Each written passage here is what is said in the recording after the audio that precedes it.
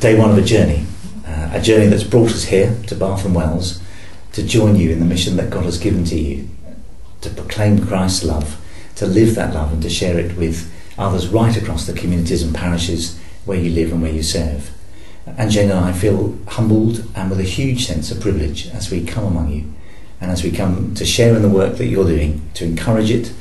to pray for you, to work with you, and of course to learn from you. There's so much that we want to experience, so much we shall learn in these next weeks and months and years. And particularly, I would want to say how much we're looking forward to meeting the priests, the people, the parishes, the communities of this wonderful diocese.